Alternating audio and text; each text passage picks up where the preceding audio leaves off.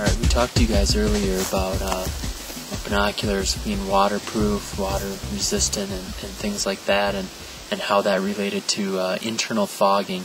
But there's another aspect we want to talk to you about, and that's external fogging of your optics, and that's an important thing to take into consideration.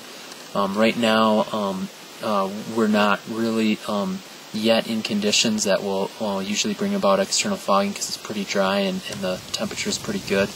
But out here in the west, when the sun starts going down, it can cool off pretty quick, and you might find yourself in conditions where it starts cooling off really fast. And those are the conditions when what happens is you're looking through your binoculars, you bring them up to your eyes, and the moisture from your face or the moisture from your air and then the heat from your face will begin to make water condense on the outer surface of those ocular lenses and cause them to fog up.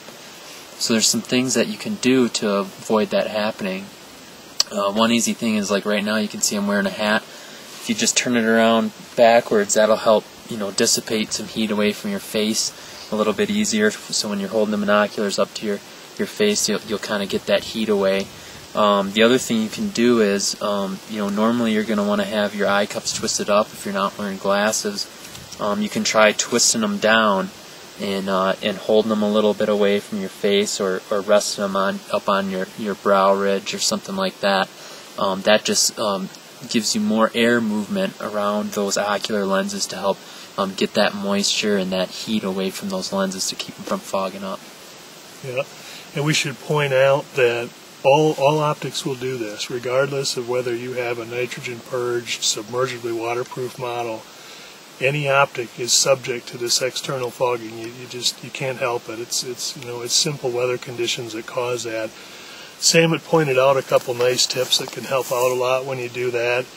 I know that if you get out, we're in some pretty warm conditions here today, but if you get out and it's very cold when you're down in the 20s, teens, single-digit temperatures, it's very difficult to avoid doing this. You really have to be careful of it, because when it does, it will actually layer a layer of frost right over the glass, and then you have to clean that off. What I find myself doing are many of the tips Sam offered. I do collapse these eye cups down. I try to keep that gap from my face so the air will flow through there.